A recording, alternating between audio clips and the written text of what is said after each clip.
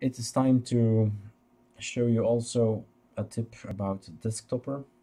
One of the images just came in and I've put it already in favorites, and as you can see it comes from desktoppr. So I do recommend that you try this out, this website. Here's it is. The thing is, you make of course an account, and then you link your website desktoppr to the Dropbox account.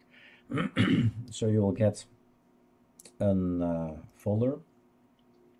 I have no problem showing it to you.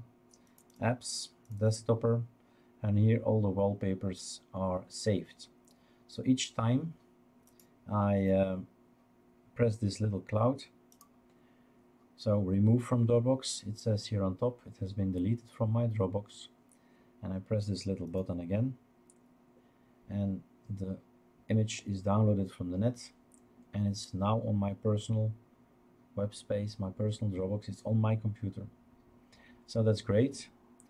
For the rest, you can have other filters like this hexadecimal code, and you can go around selecting dimensions, save only, you know why, and then edit anytime, most popular first, newest first, and then filter it and see what you like.